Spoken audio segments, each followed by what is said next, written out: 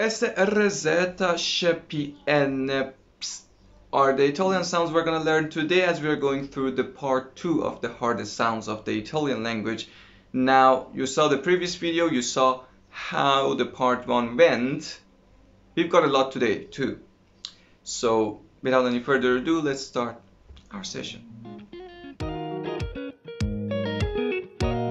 Ciao a tutti e benvenuti al Facile come Italiano. Hello everybody, welcome to Easy as Italian. I'm Reza, for sure you know me after all this time, and now at the first second I really want to recommend you to go watch the previous session. These things that we want to learn in this session, the sounds we're going to learn in this session are dependent and related to the sounds we learned in part 1, the previous video. So please, for God's sake, I don't know where does it appear, here or here, just go and watch it. If you can't learn that, you cannot enjoy this session at most. That's the thing I know. Anyway, let's start. We got not much time to pass. As you remember, in the first part, in part 1 of the hardest sounds of the Italian language, we talked about these two letters, chi and g. We said they have two sounds, che, ke, je, ge, soft and hard, in order. Now we said that what makes them soft? Some kind of vowels we call softeners, that we said they take a spoon, they rub it flat on chi and g, they make them soft. The soft would be che, the soft would be je. Now, we said that any other letter would make them sound hard. They are horny. Put that aside. We want to add another letter, we want to make a combination. Well, we have it in English too, don't panic. We have SH, we have TION, right? Now, the thing we want to add is S, and we want to add it to chi. What would be the sound? Well, S sounds S, and chi would sound ch or ke, depending on what comes after that. And actually, it is pretty important here that the chi is soft or hard in this combination. Because if we have something like the softeners that are only two, for God's sake, two, E or E, simple rules. If we have those in front of the combination, the chi would sound soft, ch, and surely then the combination would also sound soft. That would be a soft sound of sh, sh. Then, if we have anything other than the softeners, the chi would sound hard, ke, and surely again the combination would sound hard, a hard sound of ske. Where would you see that? Well, for example, we have the softeners, shi, she. We can have no other sound of she in Italian language. She or she is the only thing.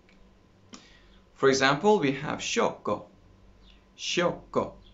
Sciocco means crazy. Okay?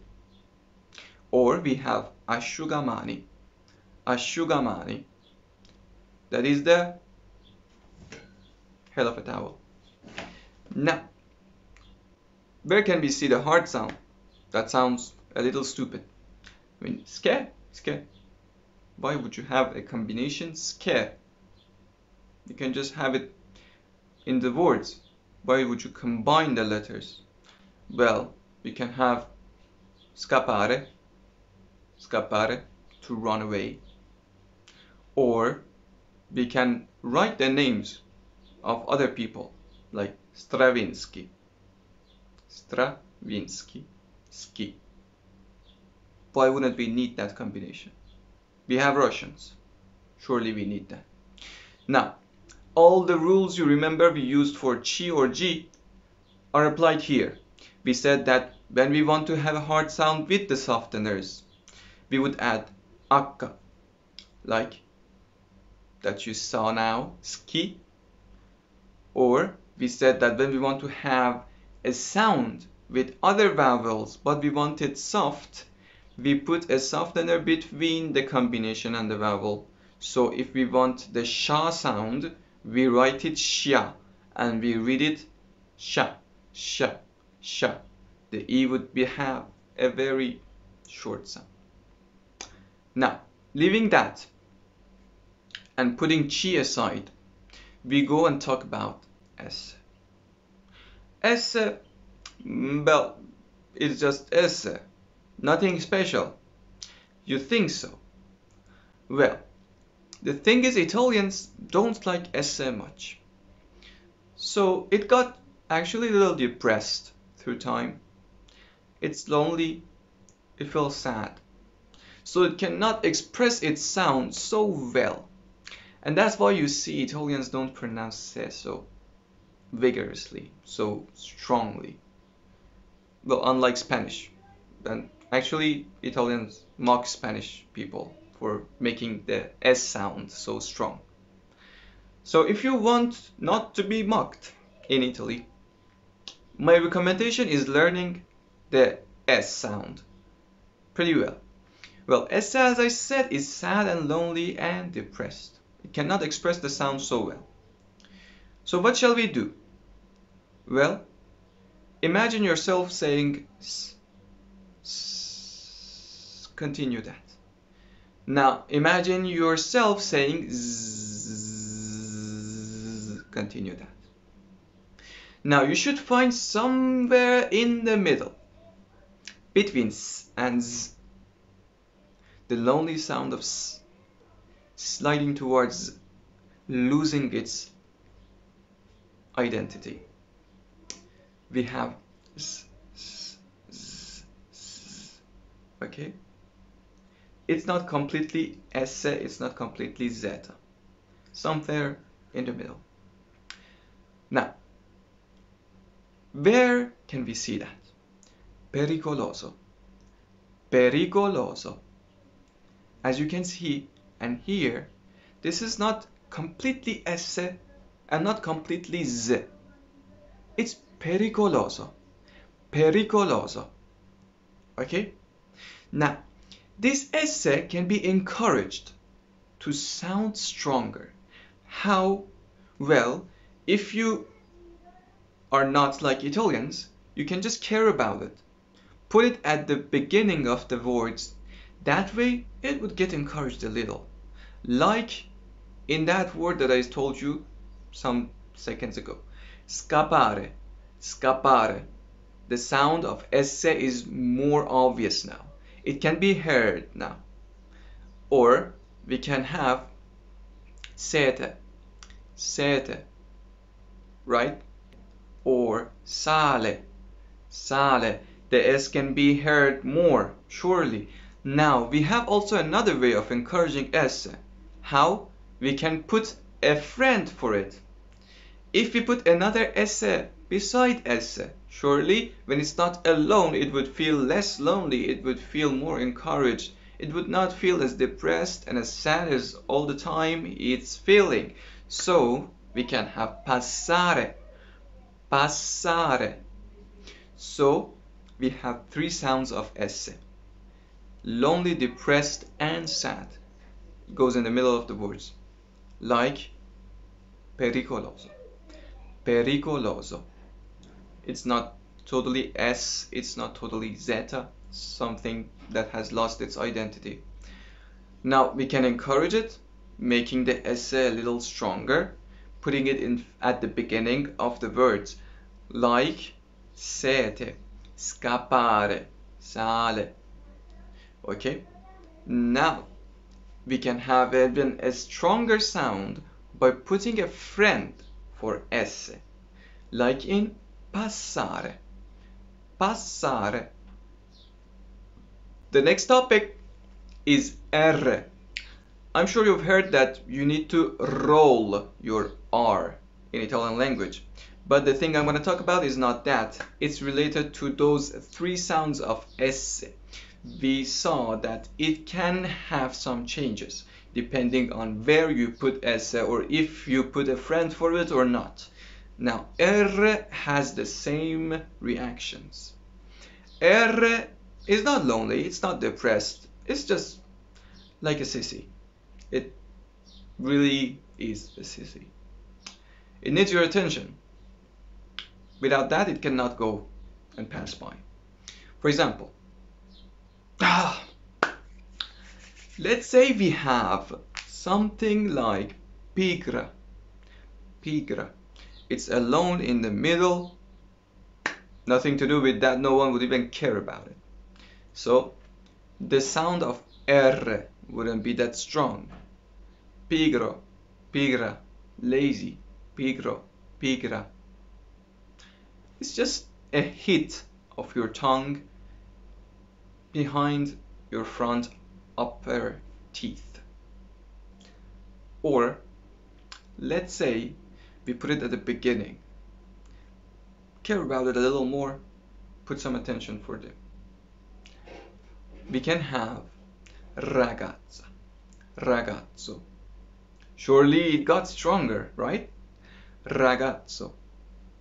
Now we can put a friend for that. And I've got a very special word for you here. Arrivederci. Arrivederci. As you see, this word has a double R, a doppio R, and a one solo R. And you can clearly see the difference between the sounds. Arrivederci. The second R is not that strong. You don't put much heat and focus behind that. Just one, finished. The first one, though it has two, it gets stronger. It's arrivederci, arrivederci. Okay? So you cannot miss that. If it is one in the middle, again, we have pigro, we have ragazzo, and we have arrivederci. Now, R was almost like esse, nothing special. Just remember, if you can't roll your R even, it is okay, seriously. I have talked to many Italians in my life, and they're really okay with not rolling the R, and some of them even cannot do that. So don't worry about it. If you can do it as I told you right now, because this is the proper and official way of doing that. This is the standards. Now, if you cannot, don't worry. Just try to put more focus when it's double and when it's at the beginning of the words. That's it. Now, I told you we're gonna also talk about zeta. In the part 1, I told you that this has a special sound.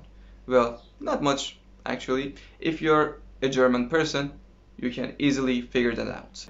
Se, okay? Like zaino, zaino. Or, I don't know. Let's say conversazione, conversazione. Okay? And that's it. It would be really easy for Germans or Deutsch people to understand that. It's just ze. Nothing special. The thing is, the next sound may seem a little frustrating. I'm warning you right now not to get angry. It's just a simple way of use it, and it's taken from Latin.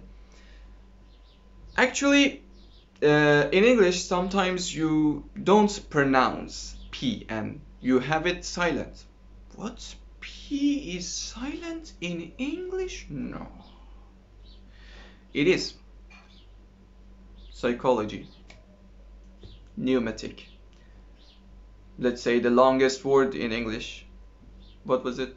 Pneumono ultra microscopic silico-volcaniconiosis. It still has the silent P.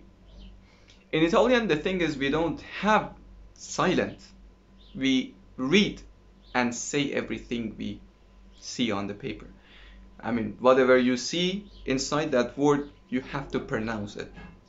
Okay? And whatever you hear, you can write down, and that would be the exact pronunciation. So that is what we call phonetics, right? Now, we can have things like psychology, and we have to pronounce them, like psychologia. I don't know if it seems hard or easy. It was easy to me, and I haven't seen anyone struggling with them, but still, it's cool. Psicologia. Or you can have pneumatico. Pneumatico. It's like the pn sound in French. We have it too. Psicologia, pneumatico, are just two easy examples of these sounds with P that are made. Unfortunately, we don't have much of them, but still you need to be careful not to give yourself up. PS, PN, sh, zeta, rs, all the words and the sounds, not words, sounds we talked about today. I hope you've enjoyed this session. Just put a like, not downward like, and also subscribe to the channel for more sessions of this beautiful language. I'm a little tired of the beginner sessions. I may put an advanced one next and then go again for the beginners. I'll see what happens, but make sure I'm there for you.